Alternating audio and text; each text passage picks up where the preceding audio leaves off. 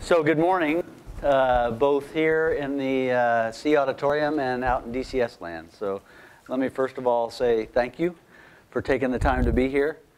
This is our attempt to try to give the employees of the enterprise an opportunity to touch base with leadership, whether it's on meeting new leaders like we're going to do today, or like we did last month, talking about subject matters, for example, the mobility capabilities requirement study that Mr. Bussler talked about last time, or previous to that, what Mr. Scolarici talked about with Turbo Challenge, and meeting the senior enlisted leader. So we will continue to do these and provide this, this venue, this opportunity for the, everybody on the team to kind of ask questions, tough questions, softball questions, it's all good, and really to just share information from top to bottom. So today I've got the honor and pleasure of introducing you to our one of our newest teammates and senior leaders, and that is Miss Terri Dilly. Miss Terri Dilly comes to us from the Air Force Audit Agency in San Antonio, and so she's getting used to this Illinois weather, and bought a new house up in Edwardsville. And so Terri, we're thrilled to have you on the team, and look forward to getting to know you a little bit. Yep, so, thanks for the opportunity. Absolutely. So I saw somebody was going to clap. You can go ahead and clap. Yeah. Yeah. So must be appraisal season. So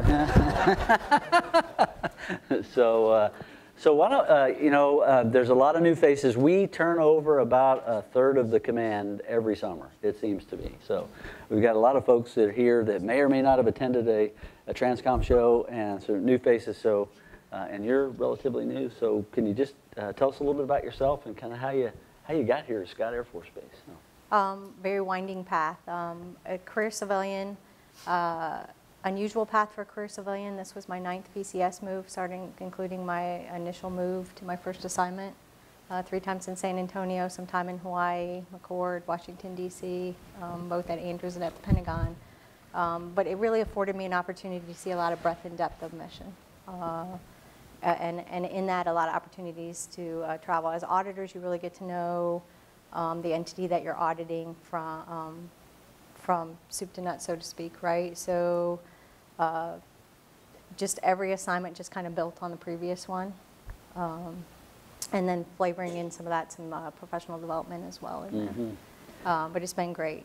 In places like Diego Garcia, over in the AOR, at Al-Udeid, at Al-Dhafra. Just some great opportunities that help build the understanding and knowledge of the department. Right.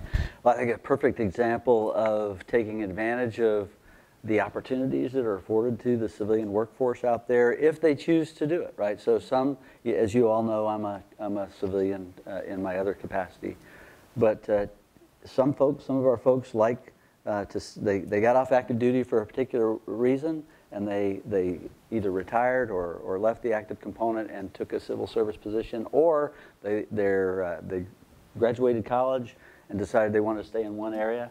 So, and they've taken opportunities of the local area. But in your case, taking opportunity to use our household goods moving processes, you've experienced those before, and really broadened your resume by doing that. And I think that's a perfect example of what's out there and what the possibilities are for our civilian workforce. I think that's a great example. I think it's important to not lock yourself into any specific path.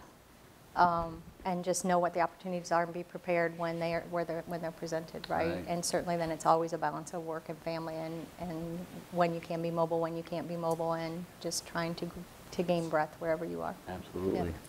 So what you been up to since you got here? Drinking from the fire hose a lot, learning a lot. Settling the family in, as you alluded to. Yes, we bought a house up in Edwardsville. I think we're finally settled in there. I think all the pictures are on the walls, and the fence is in, and the dogs are happy, and the husband's happy. So PCS orders are on their way. So now that you're settled, yeah. Now that they're settled, still waiting for vouchers to be settled. But yes, the part of the move is done. It's always good to be past that at home and get home life settled into a routine. Here, assessing. So the commander asked me to kind of do a 60, 90-day assessment of the J8 and to a certain extent the JDE and TWICF writ large. So I've been working on that, looking at everything from processes, workforce, health of the fund, to kind of formulate a way ahead from there. So also been getting to know the workforce, been doing some one-on-ones, been trying to do some brown bags with my staff, trying to improve communications, both internal to J8 and external. So I've been also out trying to build some relationships within the larger comptroller community. In fact, I'll be going to DFAS next week to meet their senior leaders. Right. So doing that, and then really just truly trying to work on what one of the top priorities that was given to me by General Alliance was to improve transparency of the fund. So we'll assessing that now, working on some of that now, and then more to come on that later. Well, and it's complicated, right? If you haven't worked in a transportation working capital fund organization, like me, right, and you come into an organization like this, trying to understand it and just getting our arms around understanding what that means to the workforce, making sure the workforce understands it, and what does it mean to the customers and the stakeholders, right? So it's very, very difficult. As I go back and leave this job and go back to an O&M command, I think my financial job is going to be much easier because it's set in stone. It's pretty black and white, right? So in this world, wow, it's very, very complicated. And so I don't envy your position having to do that to educate. Now, of course, you have the advantage of having General Lyons, who was the deputy before and now is back, and of course General Broadmeadow is very well versed in the Transportation Working Capital Fund. But it's really important that we educate the workforce on what does that mean to the average person that's working in a working capital fund. So very, very, very difficult. So can you share with us the observations that you've learned so far since you've been here? So my first observation is J8 rocks, right? Yeah, I have a great workforce. I have a very motivated workforce. I have a very talented workforce. We've heard General Lyons say frequently how impressed he is by the things this command gets done every day. I echo that for my J8 team. They are awesome. The community writ large. The TWICF underpins warfighter readiness, right? So without the money, at some point you can't do the business. And I have a workforce that understands that, and it's great to see the level of motivation and talent that I have. So first and foremost, I would say that was my first observation, right? Next is TWICF is a very powerful tool. It isn't O&M, so it'll be easier for you because the rules are set in stone. It'll be harder because you don't have the flexibility and the agility that TWICF affords you, right? It allows a lot of trade space and a lot of decision space for the commanders in there. I don't think we're doing the best job that we could do in giving him those decisions and trade spaces in there. So that was one observation, is just to kind of optimize, what I call optimizing the TWICF. That means being able to understand it and control it to a certain extent, to be able to ebb and flow your cash flows so that you stay within your limits, to prep for and have some agility in year of execution for those unknown things that we might want to start and take on, but also to be able to start planning ahead to the things that we might want to do a year or two out, and make sure that the funding is there to do that. And so it's really about having that overall financial strategy and knowing how and what you want to optimize in there. And right now we don't have any financial strategy really. We are more, my observation initially is we tend to focus more on the execution side than we do the upfront piece. So we'll work ahead on that as one of the bigger observations as I came in here, was just lack of financial strategy. Yeah, and I know your team's been working really hard on a requirements process, right? So that we're not doing things, we're not playing whack-a-mole, I say, right? So things are coming up to us in a consolidated effort across the enterprise, understanding that if I spend money in this particular location, what is that going to do to me over here? And what kind of decisions that faces that give the boss with regards to capacity? And I know you guys have been working hard on that, and we're looking forward to running that up through our governance process to give us a good strategy on the way forward. So I think that's going to be very helpful for the entire team. Yeah, so first T-ROC will happen in August, prepping all the heavy lifting is going to be going on over the next couple months to get ready for that. But it is the first piece, really. If you have a prioritized list of your requirements, you know what your gaps are and how those fill those gaps. It, to a certain extent, makes the resourcing decisions easier. And I think based on those efforts, the directors now and the components are really thinking about when they come in for an ask, have they researched it within their own directorates and components to be able to come up with the funding to do a zero balance transfer of funding so we don't have to go with an unfunded requirement, those types of things. So look within, not only on equipment or for contracting, but also for our civilian personnel workforce. And just for everybody's knowledge, General Lyons just recently asked for the fiscal year 18, 19, and out growth within the command, because he's very concerned and conscious about that and making sure that we are looking internally first before we decide that we're going to create growth for the enterprise and now have to change, things that impact the rates and things like that. So I think it's going to be very important. I think I saw a hand pop up. Can we get a mic adjustment for Ms. Dilly a little bit? It's just okay. A little bit. Yeah, just slide it up a little bit. Perfect. Is that better? A little better. Sound good? Okay. Yeah, I think we're good. Okay, thanks. All right, great. Great question, by the way. So, yeah. Midterm appraisals are due on the ACDEMO folks, I think. So, yeah. All right. So, other observations you can think of, things that you're digging into, So one of the other things that I was asked to do was look at cost transparency, right? And how transparent are we? We get a lot of questions external to TRANSCOM about how we build our rates and what goes in them, and are we overcharging the customer in essence, right? I think we know a lot actually about ourselves and what our cost drivers are and how we build them and build to make sure that over time we go to what we call zero net operating results. So we're not we don't have gains all the time, right? We're giving those back. Conversely, you don't have losses all the time either. You don't have money to pay the bills, but. So we know a lot about ourselves. I think our challenge is in trying to present that information in a way that resonates to a general community. So we will continue to work on that as well. We will get some financial strategy in place. I've got a team, and it will be a cross-component team. So I've got the component 8s and comptroller community coming in next week to start setting the financial strategy document and getting that going, putting the mission and the focus areas in there. And then right now, by necessity, in managing our cash balances, we are really looking at our accounts receivable processes. Are we meeting the requirements? We should be receiving in within 6 months.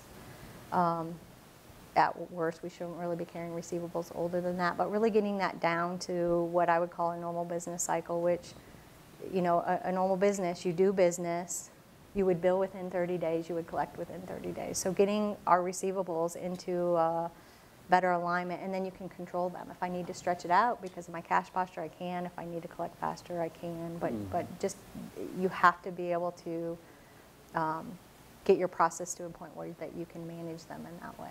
So those are kind of some of the near-term focus areas. And as your team has done for me over the last 2.5 years I've been here and dumbed it down to my level, right, so I can understand it. It's basically, how do we have a predictive checkbook, right, that we can, that the boss understands exactly what the capacity he has on a really regular basis, and understands the risks that are out there, the stuff that your team does to clarify that is absolutely phenomenal and amazing. So, yeah. So. After that, so in the fall, kind of what do you see as the major projects as we go into the fall? So in the fall, we'll probably head into what I call the flight plans underneath the strategy, and so we'll start doing those activities that work towards getting cost transparency. We are going to start taking that to the greater community at the JD-Deb in August, most likely. And doing some work on the cost side, going after data and data analytics within the 8. We already have some progress made with Cognos.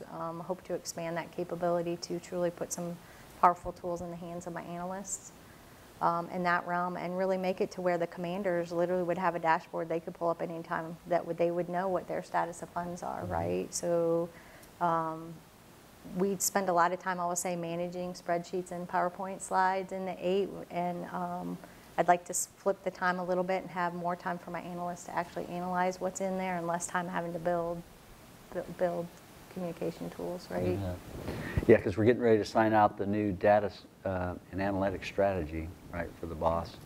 And as a matter of fact, it's making its way up the chain right now, and I think that's going to give the whole enterprise some pretty good guidance on the way we want to go with data analytics and using that to our advantage. And we've seen that not only in the 8, but we've seen that across the enterprise on just how much more time we can give back to our employees to really think, you know, to think and not have to be spending time fat fingering. What you good? Yep. Okay. Fat fingering PowerPoint slides, right? So I hadn't prepared you for this question, but just a quick on fire, right?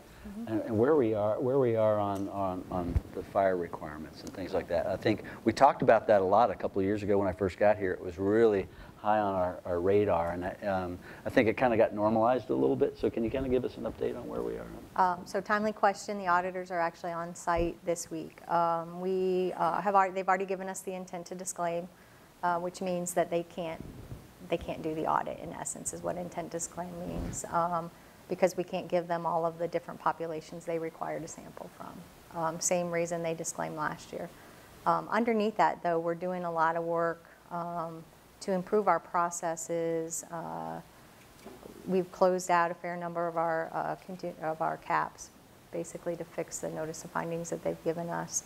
And we'll continue to move forward on that. Where I have my team focused this year is getting after what do we need to do to be able to present populations next year so we can get past step 1 of the audit. And then what are the other big activities we can do that will fix a number of things. So one of the other focus areas for this year will be going after our open document listing and getting that cleaned up. That will actually fix a lot of things for us on fire. We are tied to 3 different financial systems with Army, Navy, and Air Force. That is not going to change anytime soon.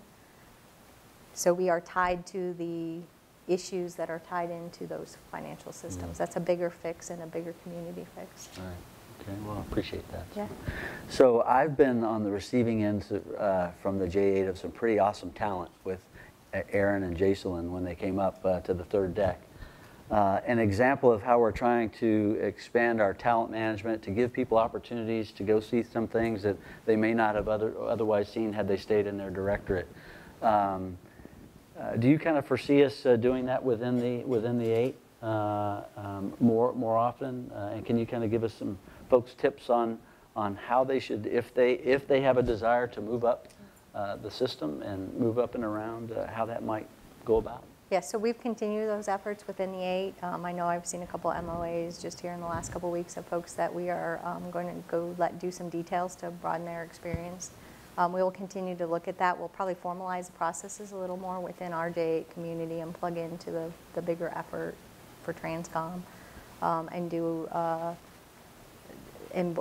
some talent management within J8 to look at what's the right timing. We need to be mindful of, we still have a mission to do, so I can't give away everybody at the same time, right? Well, I'm happy to take them. Right? But I do think that those are important opportunities. And we'll also do some cross training within J8 itself. Very different roles between budget, cost, and accounting. Right. And I think it's important for them to understand, for the J8 staff to understand how those interplay with each other. You bet. Don't want to take somebody out too soon, right? You want to give them have them become the expert in their field, but then go out and kind of broaden that resume a little bit. So, hey, we'll take a little bit of chance to answer any questions that you may have, either here or on DCS. Any questions for Ms. Dilly that you want to fire away? They can be about anything. I don't know what kind of football fan she is, whether she's a Cowboys fan Green coming Bay from Packers. Texas. She's a Packers fan, so. I grew up in Iowa, about Okay, 4 hours all right. from here. So. So it's good to be close to home, right? It's good to So, be close to this home. has been great. This is my 5th time here at Scott, and I tell you, every time coming back, it's like coming home. It's great people, awesome environment to work in. So, one question right here, and if you use the mic, I appreciate it. So. Thank you. Perfect. It was good. Oh, Yeah. okay, sounds good. So, Ms. Dilly, I understand you're going to get an awesome TMS briefing at 10:30 today. It's going to lay out all the financial, Yeah. A to Z's of our prototype. What is your perception now of the prototype with respect to financial management? Do you have any perception? Have you heard anything on the street?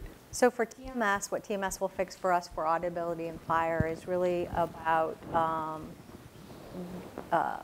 getting the underlying supporting documentation that we need. That's the start of the transactions. TMS itself right now is built as going ahead and in the prototype is not actually going to do any accounting or do any billing and collecting, but is the foundational piece that we have to get back to an audit to show here's the order, here's where the order came from, have the right documentation to support our business. It also has to have a certain level of system controls in it. It's my understanding TMS is going to meet some, not all, as in the prototype anyway, of those underlying system controls. And for the audience, TMS, if you're not familiar, is a transportation management system that we've talked about in previous TRANSCOM shows and tech talks.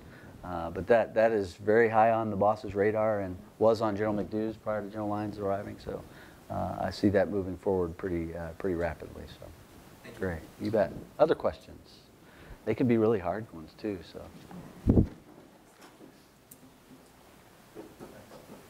Hi, ma'am. Lance Carpenter from Strategy Shop. Your field is one that's pretty well established with some processes that are time tested and everything. I'm just wondering if you have any ideas of where there might be some space for innovation in the J8. I think really in the area of analytics, right? I say innovation into 8. It may not be new writ large, but to the point I talked to earlier about really giving my folks space to think and instead of managing spreadsheets, I think we really can push forward in that area. And then beyond that, I think there's some opportunities to, once we understand the TWICF better, to really give the boss some trade space in ways that we haven't in the past. Thanks, Lance. Other questions? So let's see here. We have one on the DTS. It says USTRANSCOM J8 has unique USA job postings, specifically GS 12-15. That is very rare to see. Jobs that promote, I can't read that. So, yeah, it's on something on the how screen. we're filling positions within J8, we have some direct hiring authorities that we got that last to, I think, 2022 for the FM community that are intended to bring folks into the federal workforce, right? And we have caps on those. And then you also want to go after internal to the federal workforce. So to manage and use the right authorities, we have continuous announcements that are hanging out there so that the external to federal government and quite honestly external to the Air Force can apply. The Air Force has put in place processes to try to force people to use their DHA, EHA that was given to them, but ours come with certain rule sets that I shouldn't be using that. For example, if the under merit promotion the selection was an internal candidate, I shouldn't be using my DHA authorities to do that action. So we are hanging continuous job announcements out there. That's what the GS 12-15 is for. And then as we get ready to fill a job, we're hanging the internal announcement for our folks to apply so that depending on where the selection comes down, we're using the right authorities to fill the job. Perfect. Yeah. That's good. So how do I convince my daughter, who is getting her master's degree in biometrical statistics, how do I convince her that she should come into the federal workforce as a young civilian right out of college? I think it's exposing them in a way similar to what industry does. And the Air Force has put PSIP in place to do that, to try to get at some of those folks, and then showing them the mission set. We have such a unique mission set, particularly in the Department of Defense, but in some of the other federal agencies as well. And we do a pretty good job of taking care of our employees in terms of benefits. I completely agree. So I think it's a combination of those two. We have a PSIP that's coming into the J8 here this summer, and it's like a two-way interview. It's a 12-week interview, both sides, right? We want to convince them that they want to come work for the Department of Defense. At the same time, we want to assess that they have the skill set that we need coming in. So we'll do things to expose them to the mission and make sure they get on the GOC floor and those things, because you get very excited when you see the mission. Right. No, I completely agree with that. So.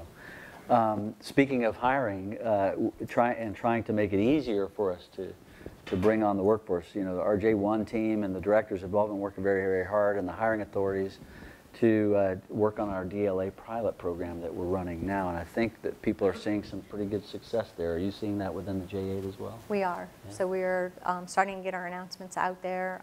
DLA has been very quick to turn things around once we've gotten them to them.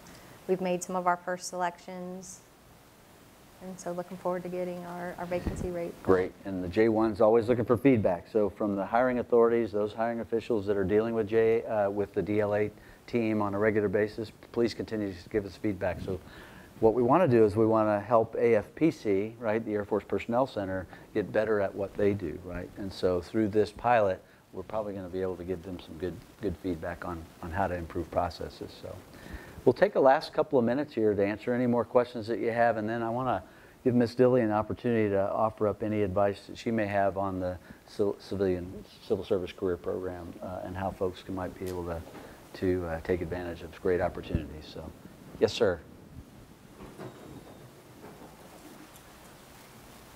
Hello, ma'am. Major Aaron Kasparani from J4.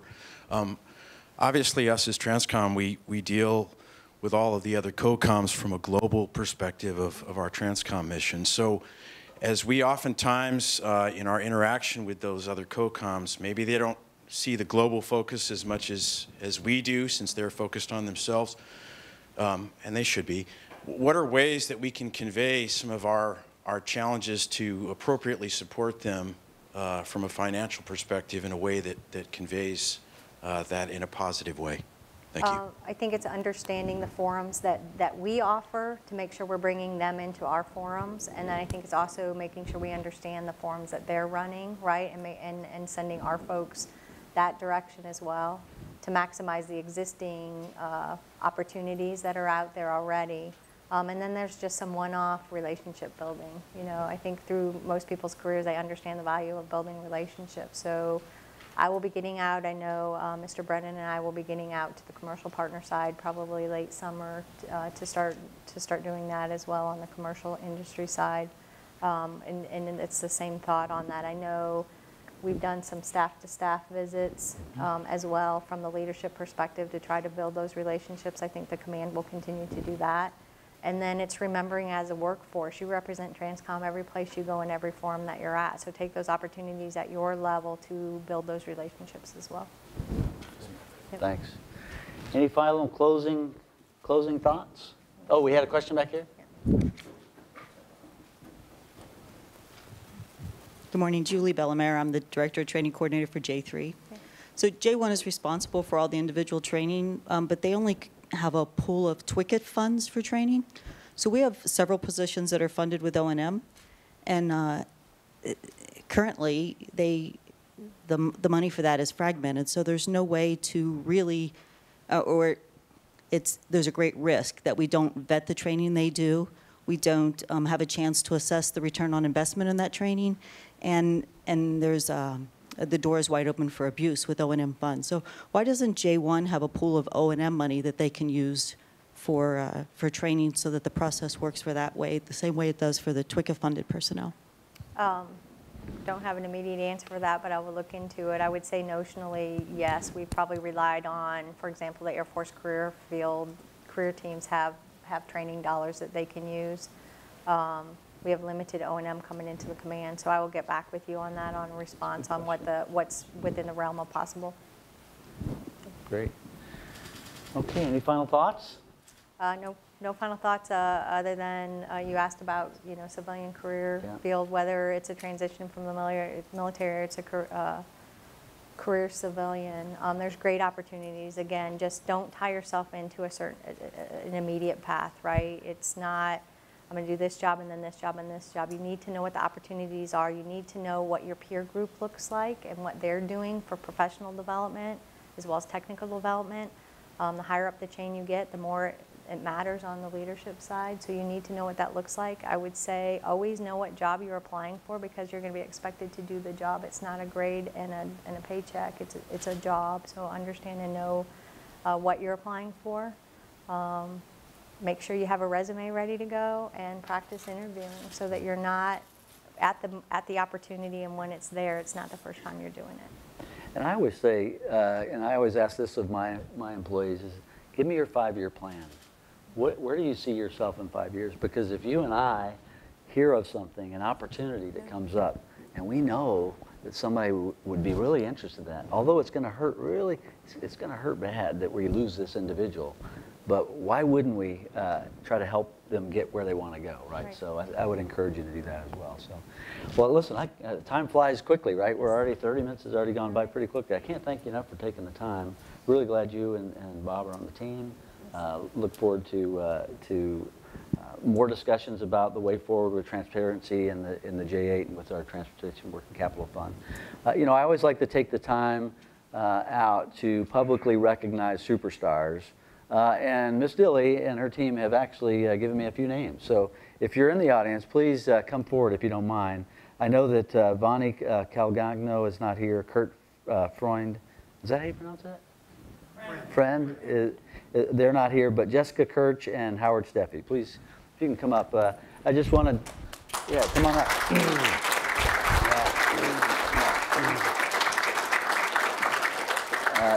You've been recognized and singled out. Please come over here.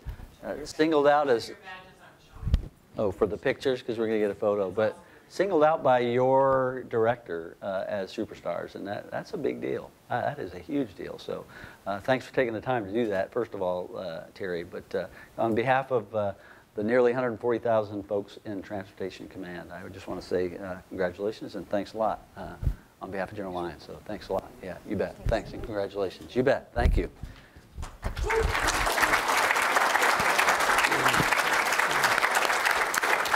Okay.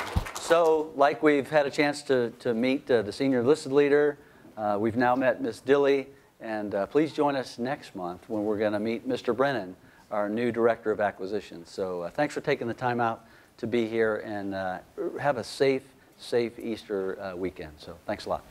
Carry on. Thank you. Appreciate it. Time flies, doesn't it?